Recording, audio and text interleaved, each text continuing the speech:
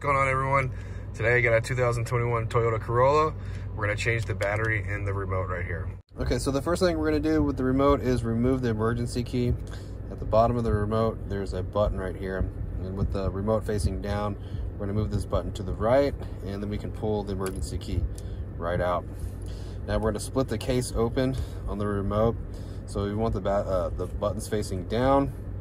There's a spot right here that you can use with a flathead screwdriver to stick the flathead screwdriver and actually pry the case open. Okay, it's this little spot. It's like an indentation right here. Once you do that, you can take the case apart. You're gonna want to put your thumb on it just like this, and hold it together so the buttons don't fall out. This piece doesn't fall out here.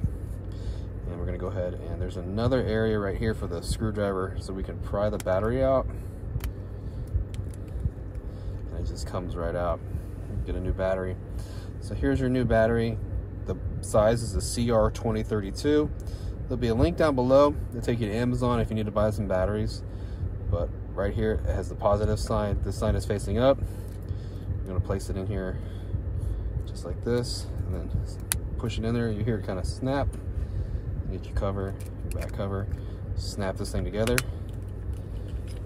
And put the emergency key back in, and you're all done. Well, I hope the video was helpful, and if it was, I'd really appreciate it if you liked and subscribed. You guys take care, be safe, have a great weekend.